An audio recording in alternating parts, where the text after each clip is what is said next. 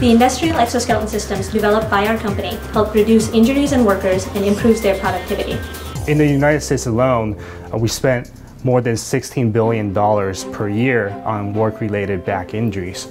After realizing the practical applications of our research at UC Berkeley, we founded US Bionics to bring this technology to the market.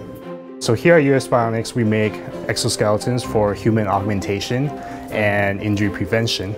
I think what makes our technology unique is we really cater to our end users and involve them in our design process, so then we know exactly what they want and what they don't want.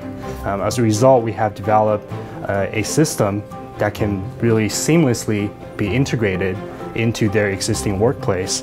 In fact, many companies reached out to us looking for a solution, and I think we really have the expertise to come in and help the workers increase productivity and reduce the risk of injury. Our big opportunity is to be the first to integrate exoskeletons into the industrial setting. Based on user needs, we can ruggedize this technology for the outdoors, streamline it for speed, or motorize it for extra power. We want to show the world that working with exoskeletons not only increases worker safety, but it increases worker performance too. We can help the workers spend less energy lifting and more energy actually doing skilled labor. We have a chance to fundamentally change work setting.